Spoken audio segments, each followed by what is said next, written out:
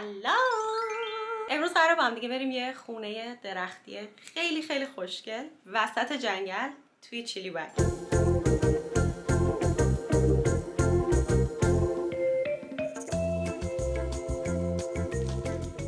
در جریان هستی که دیره یا نه؟ من موندم چون انقدر واسه یه روز داری چمدون کی میبره واسه یه روز سفر؟ چون که نمیدونم هوا گرمه یا سرد. بعدش هم اینکه لوازم دوربین و اینا رو هم باید بیارم دیگه. لوازم دوربین توی یه کیف دیگه است. چرا الکی داری میگی چرا بچه‌ها؟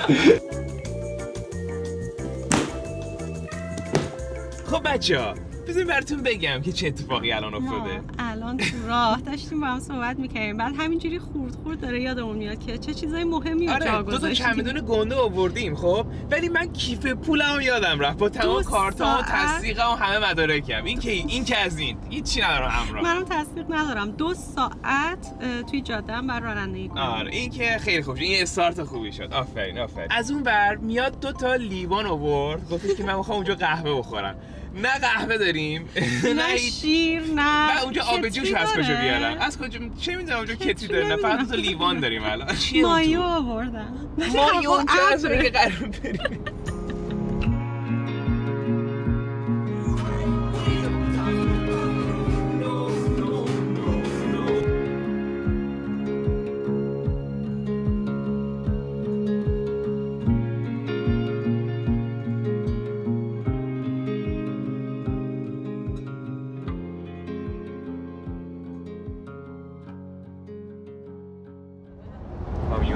چقدر درازه.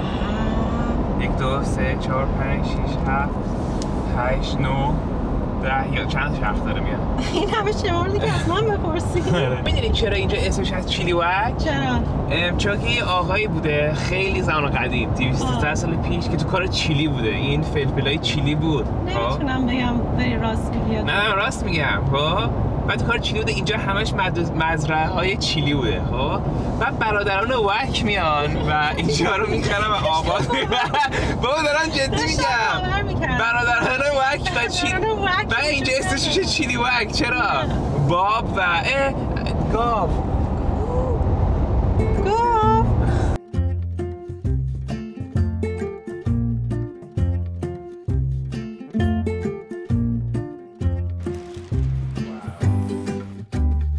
خب بچه الان بعد از یه 2 ساعت و نیم رانندگی رسیدیم به مقصدی که باشیم. هر چقدر داریم میریم جلوتر داریم به خفتگاه نزدیکتر میشیم، چون که اینجا دیگه آدمیزادی وجود نداره. نوشته 2 دقیقه. یه سری فارم. آره 2 دقیقه دیگه میرسیم. فقط سیستم بذارید تو بگم چیه. اونجوری نیست که 2 دقیقه دیگه برسیم. خانومه یه سری اینستراکشن بهمون داده، دستورالعمل. گفته که باید اول میرسیم به یه خونه‌ای، بعد دست چپ خونه یه جاده خاکیه. خب که بعد اونجا رو گفت 30 ثانیه میریم پایین. سمت راستتون 2 تا در میبینین که یکی از درها نه دیدم میگم که یکی از درای قفل مسی رنگ داره. گفت قفل مسی و اون دره رو بعد باز قفل رونالدو رو چیه؟ خب مثل بازی اسکایریم. سنگر رو خانومه گفته بود. آره مثل بازیه. کوست داده بهمون. یه کوسته میره اونجا یه اژدها هم هست بکشیم بعد برگردیم به اون طلا میده. بعد اسکلت کرده. گاو بود میتونی بری عقب گاوا رو ببینم؟ تو رو خدا بردن در عقب. گاو خیلی نزدیک بود. گاو انقدر نزدیک ندیدم. برو عقب. من هر وقت آینه رو نگاه میکنم میبینم. نگاه میکنه. اونم داره میگه این اسکل رو ببین.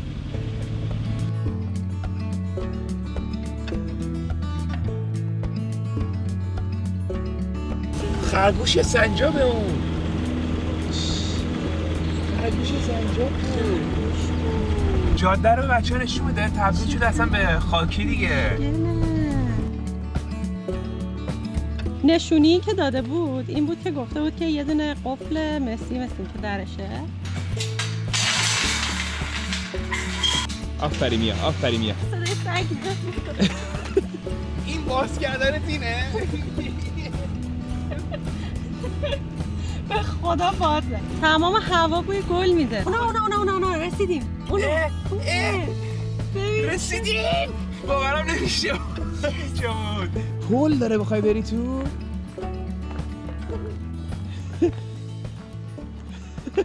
جون عنکبوت رو سخت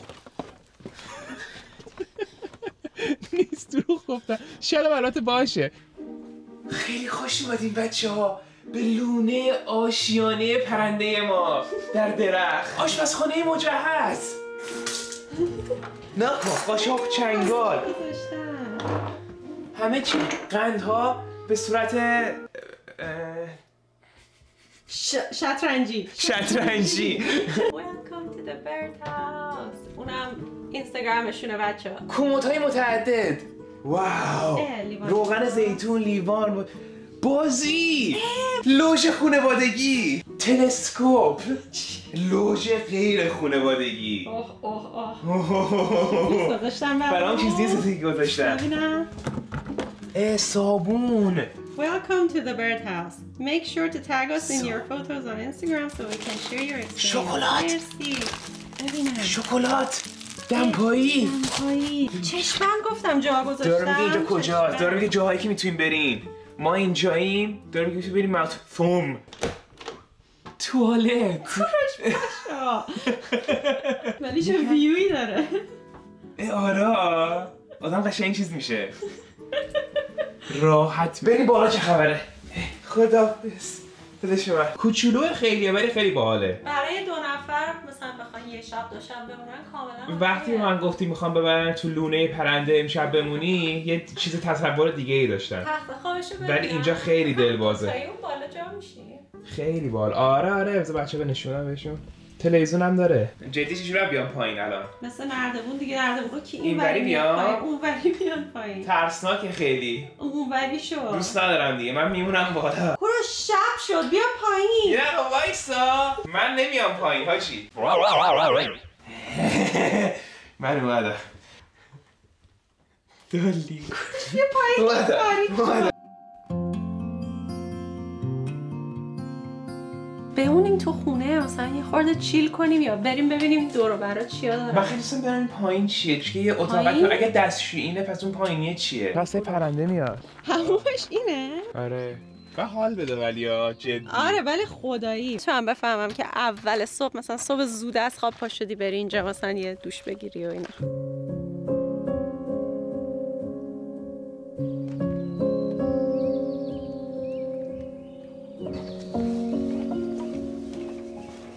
آقا من میخوام آتیش روشن کنم. ولی چون خیلی وقت آتیش روشن نکردم و دو فکر کنم چوب نداریم. چوب نذاشتم برام. یه کیسه هست اون توش اون چیزی که توشه شبیه چوبه. من آتیش روشن نکردم واسه همین نمیدونم. میخوام امروز با هم یاد میگیریم.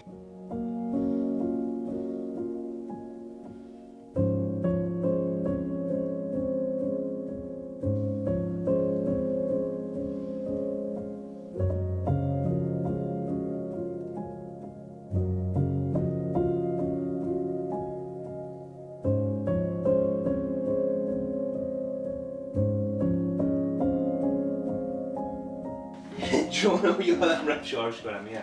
درونمونو؟ آره بچه ما وسایلامون رو همه رو بردیم تو گذاشتیم چیدیم. الان میخوایم بیایم ببینیم این محوطه دور و برش چه چیزایی داره چون به نظر خیلی بزرگ میاد ولی نمیدونم از این نرده هاش میشه رد شد یا نه. اصلا یه ثانیه اگه هیچی نگی میبینی چقدر صدای حیوان میاد گوش شده.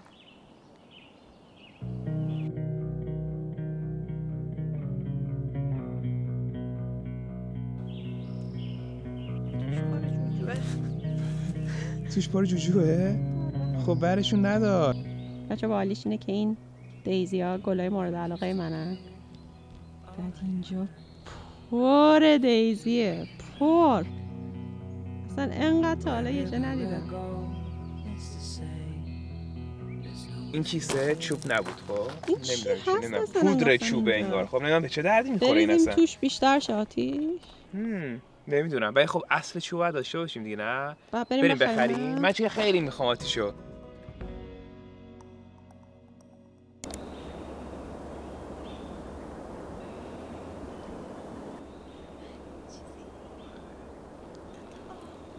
میبینیشون میاد؟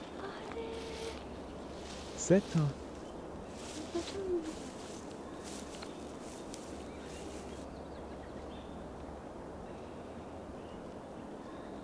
تا اینجاش که موفقیت آمیز بود میا. خب حالا مونده روشن کردنش که من زیاد سررشته ندارم خب ولی سعیام میکنم ببین یه روزنامه یه چیزی باید داشته باشیم نه؟ روزنامه از کجا داره؟ خب چجوری باید آتیش رو روشن کنیم؟ من اینو خریدم نمیدونم این چی؟ خب اون کاهگلا اونجا نیست برای این کار؟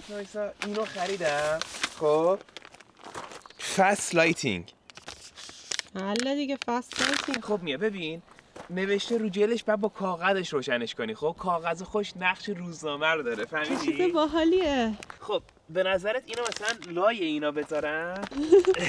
چرا میخنده؟ خدا نمیدونم چجوری آتیش روشن کنم. بازی ها هست اینجوری صورتی زبدری برم بالا فهمیدی؟ آها آره. این حالت خمره ای دارم درست میکنم میاد خب؟ به این میگن آتیش خمره ای. خب اینا رو هم گرفتم مثل این که تو روشن کردن آتیش کمک میکنه میاد خب؟ بریم؟ آها الان میگیره نگران نباش بسپارش به من میاد. شب شو. خب شب از سرچ میکردیم کوروش. کریستوف کلمب آیا نقشه داشت؟ نه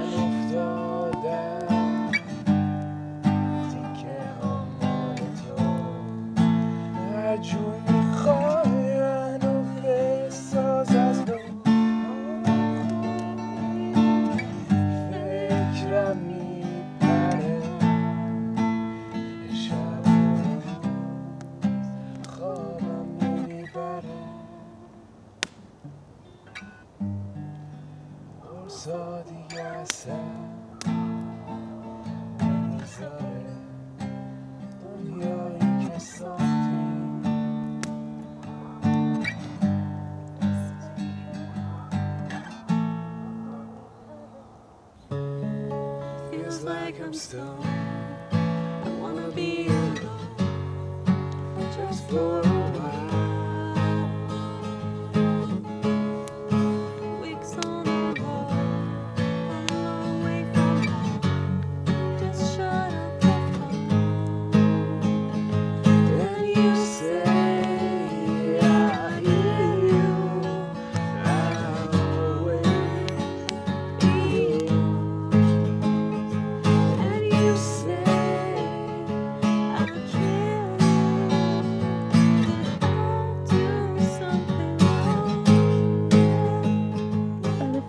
Showed up at your party. Will you have me? Will you want me? Will you tell me to go fuck myself? Or lead me to the garden? In the garden, will you trust me? If I told you it was just a summer thing, I'm only 17.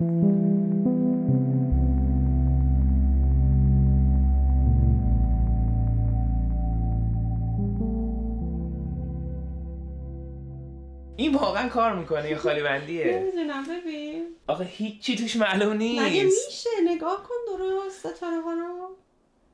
هیچی توش معلوم نیست. این کارا نیستی یا اهل سیس نجومت پایینه. سیس نجوم چی کار نمی‌کنیم به اسب بازی خدا الکی اسکلم کرده. دستشویی دارم و واقعا حوصله ندارم اون نردبونا رو برم پایین. من نمیرم پایین اون نردبونا رو. اگه روتو کنی اونور من یه دقیقه کارمو انجام میدم. خب بچه‌ها الان ساعت 12 نمیشه. هیچ کاری نکردیم امروز. چجوری اینجوری گذشت؟ چقدر تو راه بودیم. بعد 2 ساعت بچه‌ها چوب خریدنه خب واقعا یه ساعت و نیم طول کشید. امروز کلا همه چی به وقف مراد نرفت شد. از صبح ولی خب زندگی همینه دیگه. سر وقت را بیافتیم. خب سردرد تو هم هست. من یه دونه از این سردردای خیلی خیلی بدم گرفتم. بعد وقتی که اینجوری میشه اصلا نمیتونم توی ماشین بشینم. واسه همین رفتم یه خورده استراحت کردم، پا شدم که حالا بهتر شه وقتی که قراره بیایم اینجا فیلم بگیریم. بهترین حالتش نیست همه چی ولی حالا یه شرط بهتر کنم واسه هممون باشه. آره از دخمت دوست داری نه؟ بذار یه ذره شرط بهتر کنم. یه چند روز پیش یه دونه استوری گذاشتی که بچه‌ها نظراتشون رو بگن که نظریه آن پاپولارشون. آره نظرایی که به نظر مثلا بقیه مردم شاید عجیب غریب و غیر عادی بیاد ولی مثلا چیزایی که شما دوستش دارید. یه چند تاشو میخوام الان واسط بخونم که ببینیم بچه‌ها هم نظری میان. خب اولیش جیش کردن تو حموم اوکیه. جیش کردنتون همون جیش کجاش کردن تو اوکی؟ اوکیه؟ یعنی اوکی نیست به نظره؟ جیش کردنتون همون چیش اوکیه؟ آره به نه نظر منم اصلا اوکی نیست.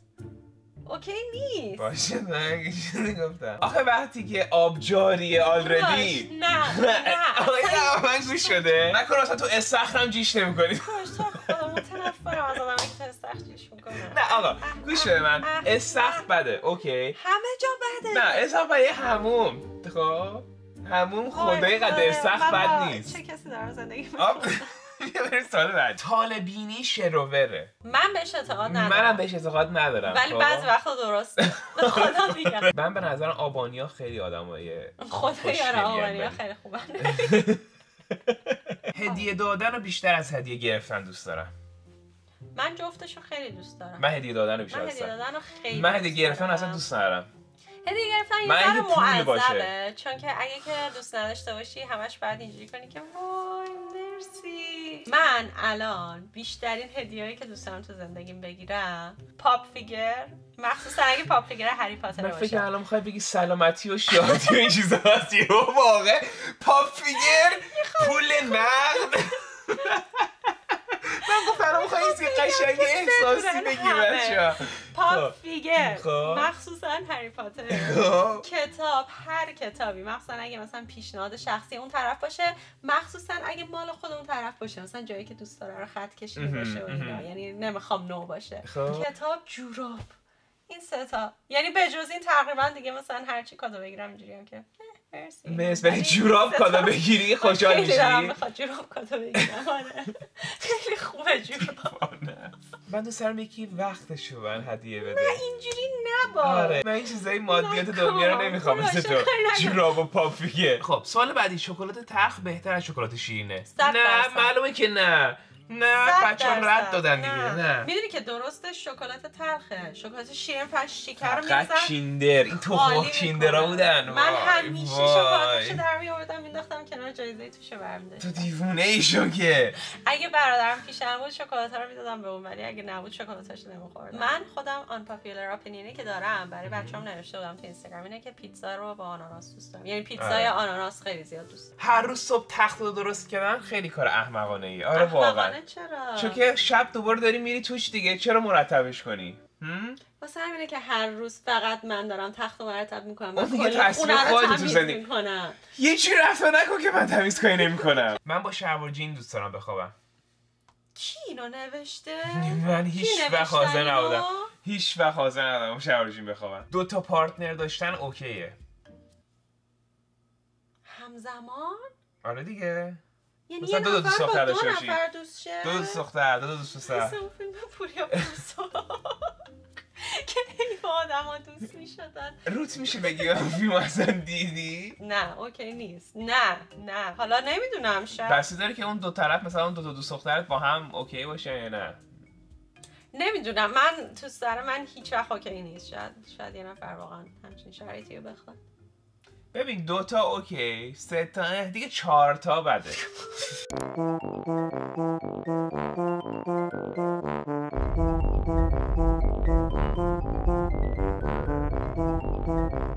خب بچه همینجوری که می‌بینین خودتون بذارین جای من. خب بریم بگید من تصمیم درست گرفتم یا تصمیم اشتباه. خب الان ساعت 3 صبح میاد داشت کم کم خوابش می‌برد. خب یه دقیقه وایسا.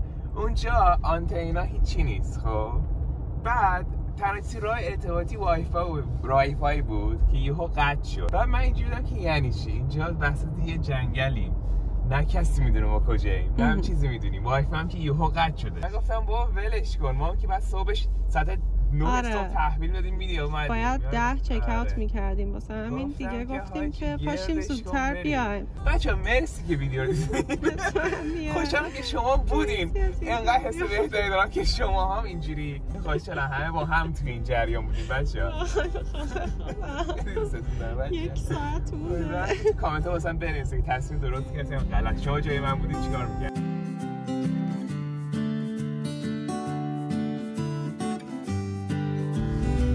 راکون